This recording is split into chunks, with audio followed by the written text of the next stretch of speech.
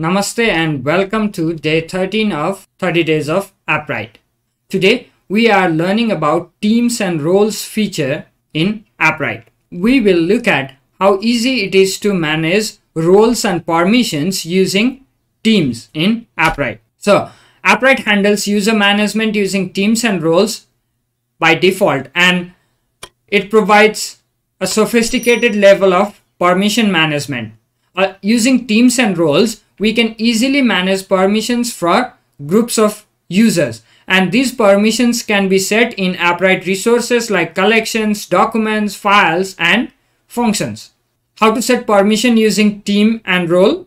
Team : team ID without any space. If the permission is set like this, any member of that team will have access to the resource.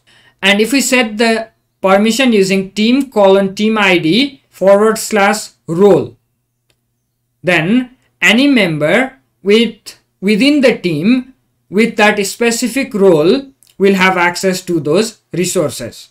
Both the client and server SDKs have access to Teams API. However, while creating a team from client SDK, the user with the currently active session will be automatically added to the team with the role owner by default. However, when we create a server SDK, as logically there are no owners, we need to explicitly add new members and owners to the team. Let's look at how we can create a team. Here is an example from Dart code or Flutter code where we initialize Teams service first by passing our client, and then we can just call teams.create and pass the name. Name is the only required parameter. While creating a team from client SDK, the currently logged in user is automatically added into the team with role owner. So user must be logged in order to create a team from client SDKs. How we can add new members? We can easily add new members by calling create membership on Teams service. So on Teams service, if we call create membership, we can pass in team ID, email of the new user that we want to invite, name, optional name that we can assign to the user, optional roles like viewer, editor. We can assign any role to the user, even owner if we want to make them owner. And finally, URL of our application that will handle the invitation acceptation. So whenever we invite new user to a team, they will receive an email. Remember, for this to work, you need to properly set up SMTP server that we have already covered in day 11. So user will receive the email, and the URL they receive in the email will be the URL, base URL will be the URL that we specify here, so that user will be able to click on the link they receive in their invitation, and our app should successfully handle the membership acceptation. Adding new members, we can add new members with any roles that we want.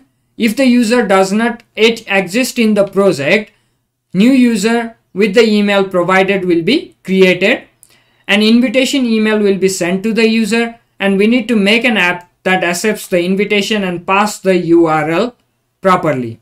Now, once we receive the invitation, in the URL, we receive the URL parameters. So we receive team ID, invite ID, user ID, and secret, using which we can call update membership status to add the user or accept the user in the team. So this function will get the team ID, invite ID, user ID, and secret from the URL search parameters, and then update the membership status using those values to add new members to the team.